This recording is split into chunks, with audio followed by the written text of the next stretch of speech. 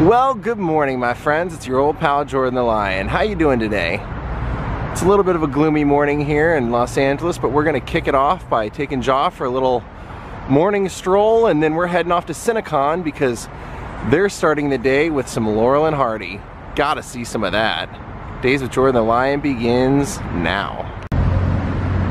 Yeah, so the plan today is we're gonna attend about half the day at Cinecon and then go hang out with Kevin.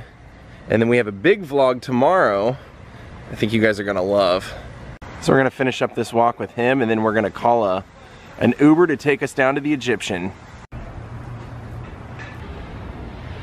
The Uber driver was cruising down Las Palmas to take me to the Egyptian. I said, you know what, pull over right here.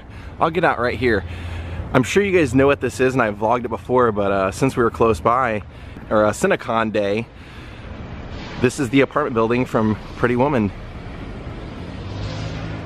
Same fire escape too. All right, another great day ahead of us. Here's a great photo of the opening of the theater when they premiered Douglas Fairbanks' Robin Hood. How many people showed up for that? We want to sit up front, trust me. Brothers, sons of the desert, you all know why we're here today. To see the magic that this man had wrought on us. Yes. The third thing you're going to see, and then I'm going to give the microphone over to Chris. The third thing you're going to see this morning is called the Hollywood Victory Caravan. About 35 years ago, Irv Hammett, some of you may know who Irv is, he's been a long-time son of the desert. He found an article in a magazine, and he saw that there was a soldier during World War II that was given tickets to one of the Hollywood Victory Caravans. What was interesting is that he got 8th row seats, and he had 2 rolls of 16mm Kodachrome film. And by doing so, he filmed the only known color footage of the Hollywood Victory Caravan, which includes, among others, Laurel and Hardy, James Cagney in his Euro Granville flag outfit, Cary Grant, Olivia de Havilland, Groucho Marx, Joe Blondell. You won't miss anybody. The names will be listed before you see the sequence. It has never been publicly shown in the theater, and thanks to Protech, who donated the services, the film has been preserved digitally, and you're going to be the first audience to see it. Wow.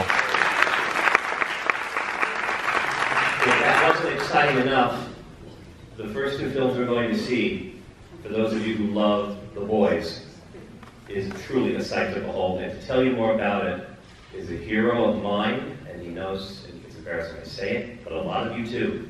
He has helped preserve maybe more films than almost any single individual in the last 50 years. I present to you the head of the UCLA Film and Television Project, Chris Rourke. Thank you. Laurel and Hardy, yeah. Well, you know, the Laurel and Hardy collection used to be at the Library of Congress, where Jim Harwood took care of it, and but it moved to UCLA, and Laurel and Hardy is now at home at UCLA. And so over the past 7 or 8 years now, we have been preserving one title after the other. We did Sons of the Desert feature, and we've done a lot of shorts. This last spring, we had our first major crowdsourcing campaign, and I want to thank both the people from Cinecon who helped make donations, as well as some of you, and we were able to raise enough money to preserve A Perfect Day, awesome. Which is now in the works and should be ready probably, well, it will be ready for our festival presentation in February. The 2 films we're going to see today are Hog Wild and Brats. I was hoping that our restorationist, Scott McQueen, could be here, but he unfortunately had an emergency and called me up this morning, so he couldn't do it, so you have to put up with me. He would have known a lot more about the technical stuff, but I can tell you that Hog Wild was an all-digital restoration, and it had to be an all-digital restoration because the optical picture negative on that was completely wrecked, and and there was also a nitrate work print which also was in terrible shape. So we took both of those elements and digitized them, and then added frames from some 1945 nitrate dupes from re-releases of the films, but they had been cropped for some reason, so we had to digitally fix those. Brats, so that was done all in digital and then transferred back to film. Because of course UCLA is still a archive that believes in analog, that for long-term preservation of material, analog is best film, and also the viewing experience in 35mm film, we believe, is something that should be protected and should continue. So we, even when we're doing digital preservations, first of all make new negatives, 35mm negatives, because we know if we put those in a vault, they will last for 500 years as long as we pay for the electricity. Whereas, you know, a digital, anything digital has a lifespan of 3 to 5 years. And so, what would you rather have, 500 years or 3 to 5 years? It's a little more economic, like 3 to 5 years, 500 years. Anyway, so Bratz was started analog for about 10 years ago, and then for some reason, which I'm not clear about, was left unfinished. There were surviving reissue materials that were all cropped and badly scuffed, and like Hog Wild, it would have been a good candidate for complete digital restoration, but unfortunately we didn't have the money to do that. So this is an analog workaround. I want to thank Gary Lacker and Jeff Joseph, who provided the original Vitaphone disc for this project. The original main titles, fortunately, were copied from a nitrate work print before that decomposed. And that's one of the things we're really trying to do with these restorations. Because you know, a lot of these materials are out on DVD, but mostly they were put out without doing complete restorations to get the material back the way it originally looked, with the original head titles, etc., etc. So that's what we're trying to do. That's our long-term project, and we are asking you for support. So you can go to our webpage, just Google UCLA Film and Television Archive. There is a specific Laurel and Hardy site. There's a bunch of stuff on that site to look at, and you can also make a donation. And so we thank you for your support, and so now enjoy Rats and Hog Wild. If I don't find that fat man leaving this house, never to darken its doors again.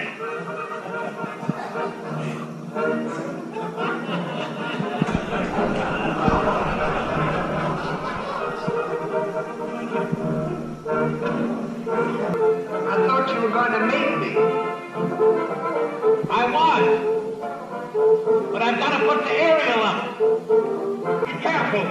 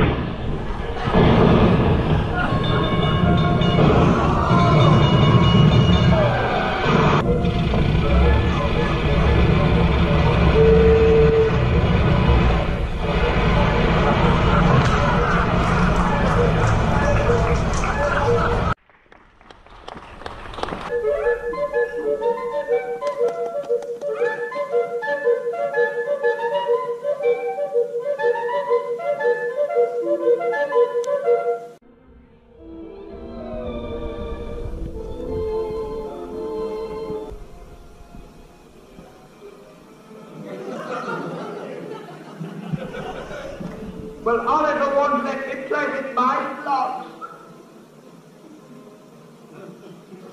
Will you leave Stanley alone and play quietly? Certainly, if you must make a noise, make it quietly. Make a noise quietly.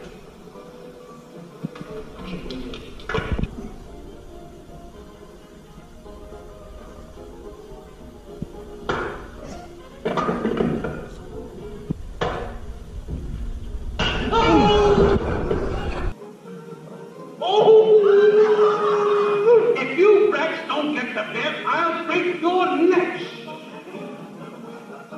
Don't talk to them like that. Treat them with kindness. You'll get more out of them. Remember the old adage. You can lead a horse to water, but a pencil must be led. I guess you were right. Oh, those were absolutely great. Those two Laurel and Hardy pictures, I've never seen either one of them. That was so great. All right, we're gonna take a little bit of a lunch break, and I'm pretty sure we'll be back for at least 1 or 2 pictures today. Well, I just popped home and had a package from Amazon, and thank you, Jennifer Nevins. She said, you got 3 so I didn't have to pay for shipping, so old Joster got 3 packs of treats, and she sent me this 1,000 Places to See Before You Die. This is really great. It's a traveling guide, and you can pretty much just alphabetically look up any city and it'll tell you something amazing to see while you're there or to experience. And you know we'll get a lot of use out of that. Okay, we're about to head back. It's after lunch, their lunch break, and we're gonna see an Edison short, The Musical Blacksmiths, then a Jack Oakey picture, which the description alone sounds really good. It sounds like with the invention of talkies, these guys decide to become like voice coaches or vocal coaches or whatever, and they're just total shysters. Well, so far this festival's been a blast, and I don't expect it to change from that anytime soon.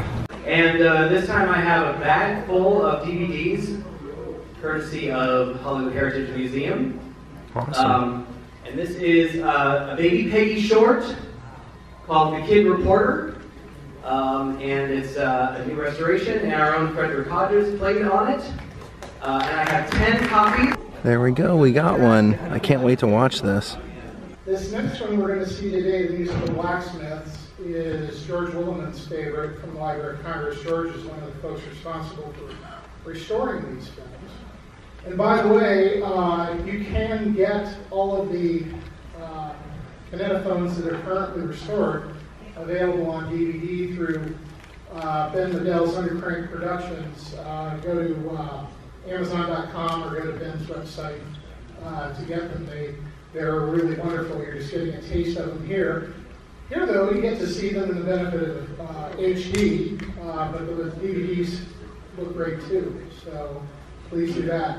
Then Once in a Lifetime is going to follow, but I also want to bring up the fact that, as Stan did earlier, today is a day where we've got multiple programs going on. Right now, they got the Kinetoscope program going on in the Spielberg. In a little while will be the Regina Doyle program, followed by Jerry Beck's animation program. And the Jerry Beck cartoons are all 35mm. They're all Max Fleischer all the time, so it'll be a lot of fun.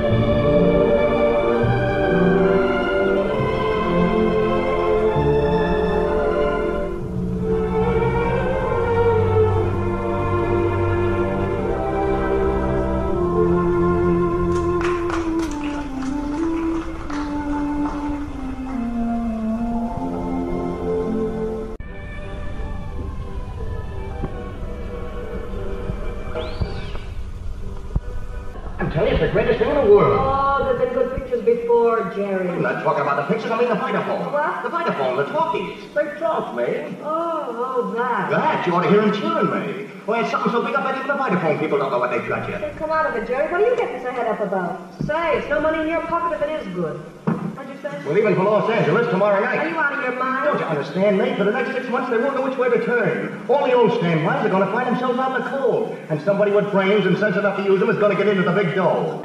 Well, we're gonna call it a day here at the festival. What a great day. Hey, did you miss me? Yeah? I came in and that tail was going, you sounded like a drummer. It was beating on the bed so hard. You wanna go to Kevin's house?